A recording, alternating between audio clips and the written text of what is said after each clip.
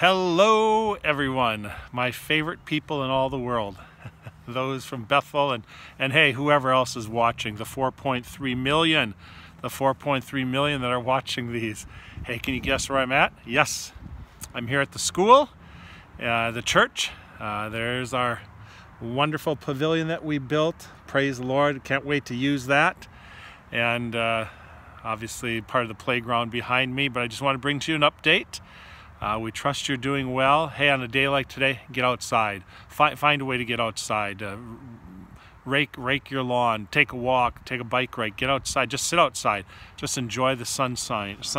So just want to bring to you another devotional. This is going to be a little choppy because I'm holding it in my hand and my rocks that are holding my papers down are falling off. But I want to read to you from the passage I was reading this morning. So my daily Bible reading, I just have one of those guides like you do, and so I'm just doing my daily Bible reading, and it brought me to Matthew 1 today, which is kind of a dry chapter because it's a genealogy, the genealogy of Jesus from Abraham and how it descends from Abraham to Jesus.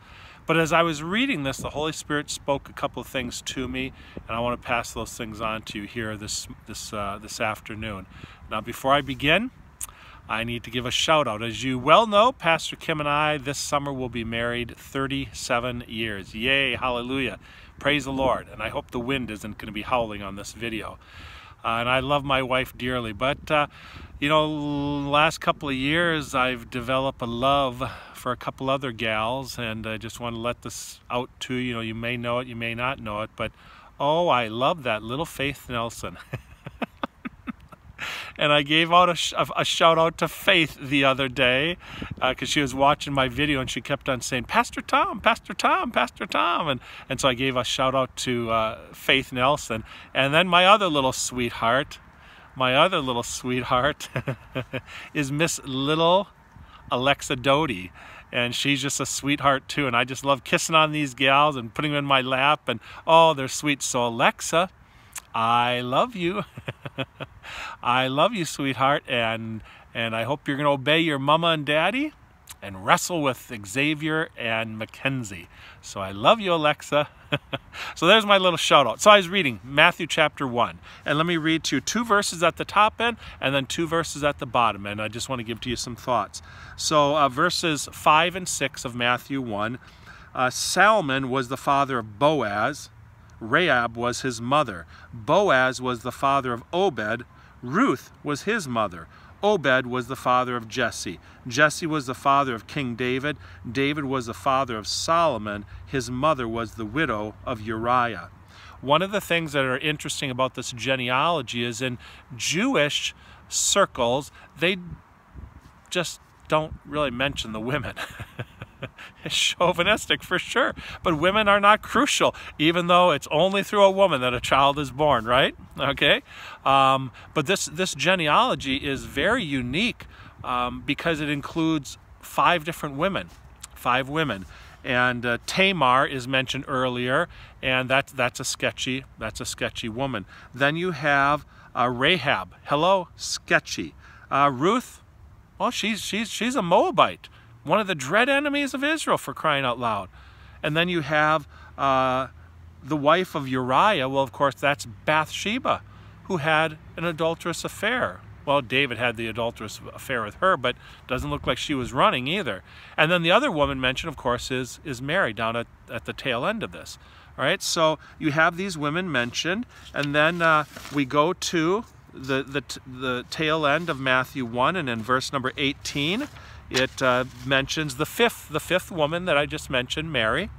And it says, these are the facts concerning the birth of Jesus Christ. His mother Mary was engaged to be married to Joseph.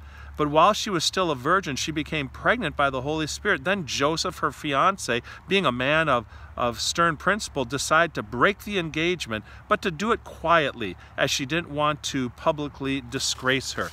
So these 4 verses speak of several different women. And one of the things that you see with each of these scenarios is there is much uncertainty. There is much uncertainty in these marriages, with all four of these. Tamar is the only one that's not mentioned as a marriage per se. I mean, she was, but there was much uncertainty with these marriages, and you know, we're living in a world of great uncertainty right now. In fact, I think that's the key word, is the uncertainty of these times. I've said this to you several times. I'll say it again. These devotionals, what I'm trying to theme these devotionals is a certain word for uncertain times. And that word certain can mean sure. A sure word for unsure times. A certain word for uncertain times. And, you know, with these marriages that took place, we don't have a clue who Salmon was. Salmon is really only mentioned in the grand scheme 3 times. 3 times in Scripture, several verses, but only 3 times in reality. Salmon, we just don't know who he was. Well, he was married to Rahab. And then, of course, Boaz and Ruth were married. Now, what was Salmon thinking when he considered marrying Rahab the prostitute? You can't tell me that there wasn't great uncertainty and that people were probably saying, what are you thinking? She's a prostitute, Salmon. You don't want to be, I don't care if she helped the Israelites or not. You do not want to be associated with that woman. Uncertainty in that marriage. And then you have Boaz and Ruth. Ruth is a Moabitess. She's a Moabite, the dread enemy of Israel. Why would you want to have any association with someone who is from the Moabites? And there are some scriptures that speak about how they should never be a part of Israel's lineage, if you will, of their family, of their circle. Why would you do that? And then, of course, you go down to Mary and Joseph. And Mary and Joseph, Mary was a righteous woman, but she was pregnant before they got married. Now, we know that was through the Holy Spirit. And you can't tell me that for all the days that Joseph and Mary were together, there wasn't some murmuring, some soft whispering, some shadow talking that took place. Yeah, she said she was a virgin. Yeah, right. Now, granted, she went on to have, we know for sure, she went on to have 6 other children. As a minimum. We know that without question. Maybe quite a few more. But I'm sure in certain circles it was always thought she and Joseph were having a little hanky-panky before marriage. And that whisper, that accusation never went away. So uncertainty. So in each of these marriages, great uncertainty. And yet, isn't it amazing that God, in His providence and wisdom, puts these gals in the genealogy of Jesus. I mean, they're just smack dab in the genealogy of Jesus. And there's all kinds of baggage with these gals. Tamar, oh my gosh, that whole story of Tamar, that's just nasty. All kinds of uncertainty. And the only one that wasn't was Mary. Now, again, still uncertainty, but she was a righteous woman. But there are people who just thought, no, that wasn't legit. And that's the word of this day right now, is uncertainty. I'm talking with one of my neighbors here just a half hour ago. A lot of uncertainty. He's facing it, his wife is facing it. They're wondering about their kids and school and uncertainty. But God is not uncertain. And He brought these gals together with these men, and they are forever included in the lineage of Jesus Christ, the Son of God. In these uncertain times, we want to hang and associate very closely with those things that are absolutely sure and certain. And so I'm just going to close with a couple of these here as I bring this to a close. One of the certain truths that we know is God is good. God is good. Now, you can even go online and read the devotionals from Christians. Well, if God is good, then why is, and they'll spin a yarn. and they'll try to knock us off of the sure foundation that God is good. God is a good God.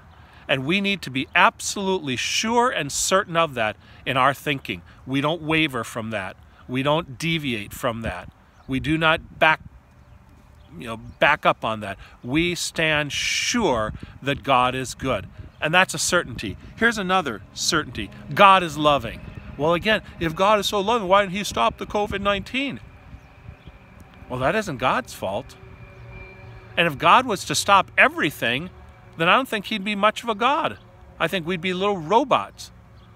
No, this COVID-19 is a direct result of Adam and Eve taking of the fruit in the garden. Disease is part of the package that's been passed down. But God is loving. And God's word is that he doesn't want anyone to perish, but all to come to repentance. And God is especially loving towards you. Oh my goodness, I have loved you with an everlasting love, the scripture says. And we rest in that. We take solace in that. And we don't deviate. We don't question that. God is loving. Thirdly, God has good plans for you. Now again, these are things that I try to reiterate on a regular basis. That Romans 8:28 says that he is working all things. Well, I don't know how God is going to work this for good, Pastor. Yes, he is. Because God's word says he's going to work all things.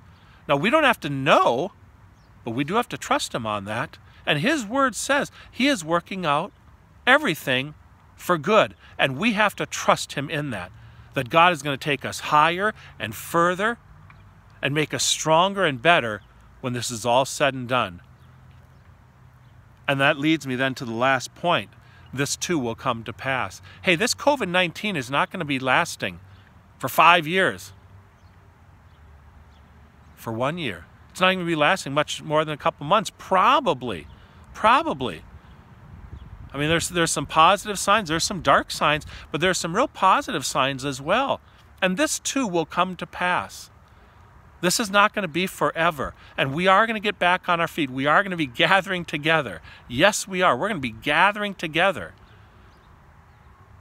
But it's not going to last forever. And you're going to be more stable. You're going to be better off economically. God is going to bring things to pass. And it's going to be good for you. You know, it's interesting living with two 94-year-olds. Perspective. I shared this with the chairman of our district. I'm on the district board for our fellowship. I hate boards, hate them. But I was sharing this with our chairman, Pastor Carrie Landsverk. She pastors down in Rio, Wisconsin. Wonderful woman of God, godly woman.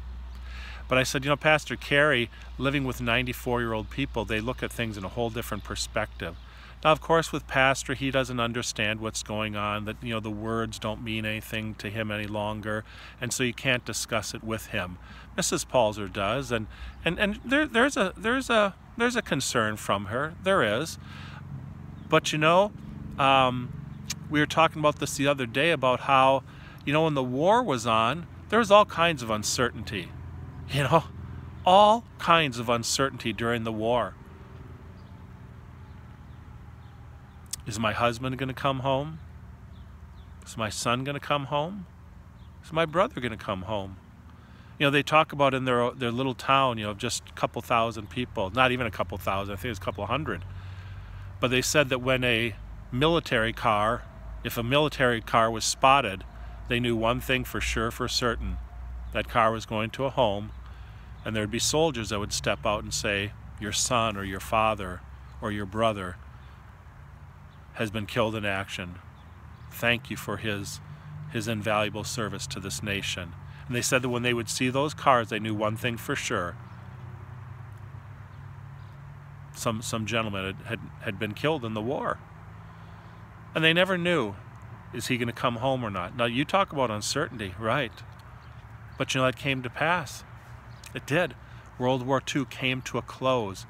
Life was in a shuttered condition during the war. Rations, they couldn't get the supplies they needed. A lot of uncertainty with that. But you know, the war came to a close. The Great Depression where these dust storms, Pastor would talk about these dust storms that would come in during the 12 o'clock noon and would make it as black as midnight. And he said that sometimes when that dust storm finally rolled out, and sometimes it was a couple of days, he said there would be 2 and 3 and 4 feet of sand deposited, so much so that the fence posts were covered, and their animals could literally just walk over the fence posts and the barbed wire and escape out of the fences because the dust and the sand had piled up. And then they'd have to go out and dig out those posts and barbed wire and reset them again. You know, can you imagine living during that time? And no one listening to this devotional was alive during that time. I doubt it, other than Pastor and Mrs. Palzer. All of us are younger. But you know what? They came through on the other side. And those of us who know Pastor and Mrs. Palzer know they were the better for it. And so we're going to come through on the other side. We have a good God. God is good. He's sovereign over all. He's got good plans for us. And this is going to come to pass. And we've got to hang in there. We've got to hang in there. We've got to comply with what they're asking us to comply with. Hang in there. And we're going to gather together again. We're going to have church services. Life is going to return to normal. And let's believe God for that. So let me just say a couple of things, a couple of announcements. This Sunday, we want to have communion. Now again, we're not sure if it's going to be from our house or from the church. I don't know. But we're going to have communion together. And let's try to watch the service live and participate in communion. And that'll mean you'll have to use some orange juice and a graham cracker. That'll mean you'll have to use a Mountain Dew and a piece of bread. That'll mean a cup of coffee and a saltine cracker, whatever. But we want to participate in communion this Sunday. So we're coming on air at 10 o'clock. We're coming on air at 10 o'clock. We're going to have songs and worship, and we're going to have a regular service together. Pastor Kim and I will be dressed up, and Victoria will be dressed up. I don't know if anyone else, from the worship team, I don't think they'll be able to join us, obviously, but we're going to be gathered together, and we want to have communion this Sunday. Also, too, we want to mention, too, if you don't know it as well, that our online giving is now an option for you. Now, again, to those of you who give through checks and cash, I would just kind of suggest doing the same thing. Send it through the mail. Find a way to, get it to us. And thank you to those who have been just so consistent and faithful in your giving. You're not letting this time be a time where you stop your faithful giving. And again, we need to sow seed. We need to sow seed during this. Pastor Kim and I are sowing seed during this time of downturn. So we welcome, we thank you for those who have been bringing their tithes and offerings, but we also have the online option as well. And let's stay in prayer. Let's stand strong in prayer. Let's stand strong in faith, and just believe that God is working things out and is going to bring us through on the other side. So let's pray. Father in heaven, we thank you. Lord, we thank you for this beautiful day, even as the sun is on my face and the warmth that sun brings. Thank you, Jesus, for that, how that brightens our day and our perspective. And Lord, I pray your blessing upon every home, every family. We pray your full, abundant provision for them, that you will supernaturally and sovereignly provide for them. Lord, we pray your divine protection over them, that not a one would contract this COVID-19, that not a one that it would touch them, Lord, that a divine protection would be over us. Lord, we pray for mercy for our nation and our world, Lord, that mercy would be granted, whether that's through a vaccine that's created or drugs that are already in existence that would stop and mitigate this virus, Lord. We really don't care. We're just asking you, Lord, for mercy, that no more lives would be lost, Lord, that mercy would come to us, and that this virus would be halted. We pray for President Trump, Lord. What a responsibility. Oh my gosh. What a responsibility is on his shoulders. And Lord, we pray for wisdom and discernment and direction for him, Lord. We pray that you will raise up people who will be wise and discerning and will speak wisdom and counsel to him, Lord God. We pray that you'll sustain him. Lord, we pray for the healthcare workers, Lord, who are on the front lines. Oh my goodness. These men and women who are on the front lines and putting their lives really on online, Lord. We pray for your divine protection upon them and encouragement to them. Lord, we pray that you will raise up we as Christians, Lord, as never before, that when we have opportunity to be able to share the love of God, the goodness of God, the mercy of God, the care of God, that you will anoint us to be able to minister into people's lives and to always and ever point them to Christ. We ask and pray in the mighty name of Jesus. Well, hey, thank you for the letters, the cards, the emails, the texts, the FaceTimes that we are receiving. In one sense, I think this might be the busiest time ever for us. But I love it. We love it. And we encourage you to do the same to others. We trust you're not just doing this to us, and I don't think you are, that you're doing it to others as well, staying in contact with them. And we just look forward to being with you when we can gather together and have services and hug on one another and give handshakes and greet one another. But until then, we want you to know Pastor Kim and I love you dearly. Yes, we do. We love you, we love you, we love you, and we look forward to seeing you once again. God bless you.